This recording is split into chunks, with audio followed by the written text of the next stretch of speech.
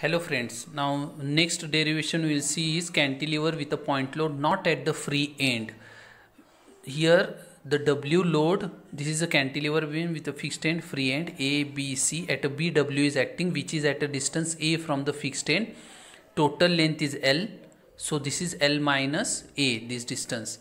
Now under this loading condition, A to B part will deflect, will have a curvature, and the part B1 C1, that is BC part, will remain straight because no any load is acting. It will just move its position. So this is straight. So in this case, if I draw a tangent, it will be in line with this line. It will be theta p. So there is only one theta here. There is no like two thetas. So this theta and this theta is same because it is a same line which is being extended. Here you will get two deflections, that is under the load at a B position it is YB, at C it is YC. YC is greater than YB, and that is equivalent to amount this of this triangle. This part CC1 is equal to YB. So if you understand this triangle, then it is very easy to find the deflection and the slope. Now it was given here, theta B is equal to theta C. Now as part BC is straight, deflection, the slope is same. So we have to find first,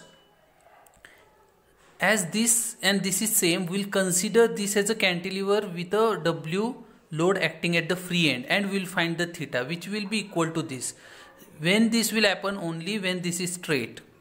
So we know the formula, we have derived the formula for a slope when the point load is at the free end, that is it is WA square upon 2EI. We have derived this, so directly you can take it, theta B or theta C is equal to WA square upon 2EI. I have drawn the figure for AB part of the beam. Now deflection at B also we have derived. We can directly write WA cube upon 3EI. You might have written A as X. Okay, we have derived it in the previous video. So now the deflection at C, how to find the deflection at C? Deflection at C, for that you need to draw this triangle. This triangle I have drawn it here. B, this is the point where it is intersecting the beam. C, YB, C, C1, C2, total is YC, theta B, this is YB, this is L minus A. Now from this triangle, that is B1, C1, C2, if I take tan theta, which is equivalent to theta B, tan theta B, this theta B is very small, so tan theta B I can take is equal to theta B, opposite upon adjacent, opposite is CC1, adjacent is B1 C1. Now CC1 I have to find, what is this? B1 C1 is L minus A, which I have written it here. So this I have written is very small, C1 C2 becomes theta B into L minus A. Means the length of this is equal to angle into this distance. So from this, now total YC is how much? Total YC is YB plus CC1. Here it is written YC is YB plus CC1. YB we know, we have written it WA cube upon 3EI plus what is CC1? Theta B L minus A, theta B L minus A. That is YC is YB plus theta B L minus A. Write all the values of this. YB we know, theta B we have calculated. So the total deflection at C is WA cube upon 3EI plus WA square upon 2EI into L minus A. Here this is the deflection due to B, and this is deflection due to at the C point. So it is theta into L minus A. The next case we'll consider the UDL. The similar way we'll consider UDL, a cantilever beam with a UDL over the entire span A from the fixed end. Now here the UDL is from the fixed end and not to the entire span, like a W load acting it here. A, B, C, it will also deflect. Here it is curvature, but here it is straight like the previous case. Same diagram I have drawn, it is similar to the previous case. Here it is straight, it is curved, theta B, theta C both are same, and So I can write it here, theta b theta c is equal to W a cube upon 6EI. For a UDL we have derived it, the theta. Deflection at B will be WA4 upon 8EI. The order increases, 6 changes to 8. We know this. Now how to find YC? This YC is equal to CC1 plus C1C2. So this we know it is equal to YB plus this theta B into L minus A. So from the same triangle tan theta, theta C or theta B you can call, it is equal to opposite upon adjacent, which I have written. I can take tan theta as only theta, CC1 by L by A. So deflection at C is nothing but CC1 plus C1 C2, which is equal to YC is nothing but YB plus theta B into L minus A. That is YC is WA raised to 4 8EI plus WA cube upon 6EI into L minus A.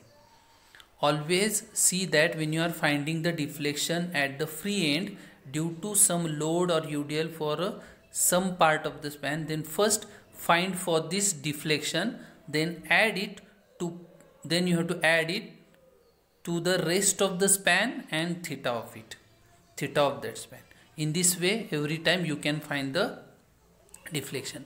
See the last case, cantilever with a UDL over some span from free end. Now here the UDL is from the free end for some distance. Now similar way I have taken A here, this is L minus A, total is L. If you take this as A, it will be slightly confusing, so I will take A and this is L minus A. So here now no any part will be straight. This will be also curvature, this will be also curvature due to this load. You can't tell this as straight and this as curvature or vice versa. It is all curvature. So this problem cannot be solved as it is. We have to convert it in this form where UDL, total span of UDL is acting downward, and for this part it is acting upward against the gravity. So this figure minus this figure, you will get this figure. So we know the calculations of formulas for this and this. So from this we can derive for this type of problem. So no other way, you have to convert this into such a type of problem. Only it is applicable when the UDL is from the free end. For the fixed end we have seen how to calculate it.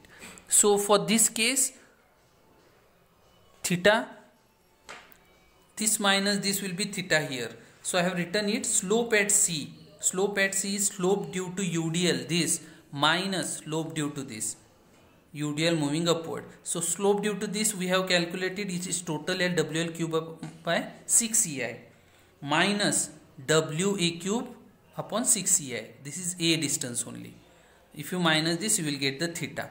Deflection is also same. Deflection at C is equal to deflection due to UDL, which is moving downward, and deflection due to this UDL moving upward. So deflection due to this we know it is WL raised to 4 8EI. Now L cube becomes L4, 6 becomes 8 for this, minus, now for this is some part of the span. It is similar to this problem, but it is moving downward, this is moving upward, so we have taken minus sign. So same formula I will write it here, this whole bracket, WA4 80I plus WA cube 6EI L minus A. Here this is theta, and this is L minus A distance, and this is deflection due to the span of the UDL. These are the 7 derivations which are required if it is asked in the, you need to write the derivation in the exam if it is asked. Thank you.